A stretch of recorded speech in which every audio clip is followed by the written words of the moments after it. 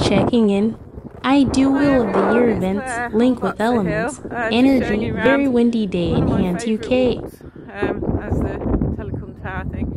It's beautiful up here. And just to say quickly, checking in and hope you're having an okay weekend.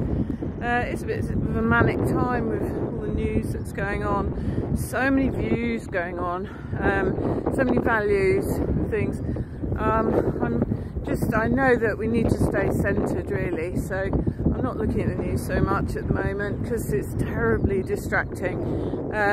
These viewpoints and then microcosm, you know, on one person's view on something which isn't approved of by other people and so on.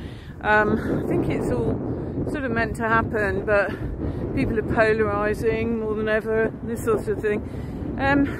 Anyway, despite the madness, I'll carry on with what I'm doing. Oh, Mia's found something to rub herself in. That's not good.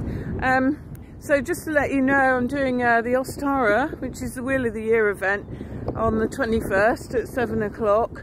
That's like an early, well, it's a Celtic Saxon sort of, I think, celebration of Easter and all things to do with spring, celebrating the egg, the story of how we celebrate the Easter egg and the bunny, which is really quite interesting, and more. And we'll do a meditation. We'll link with the energy. I'm also doing a fair, a Mind Body Spirit fair, at Horndean. It's at Barton Hall, which is Hampshire, Waterlooville, and there's a big fair with lots of talks, and I'm doing a talk on chakras.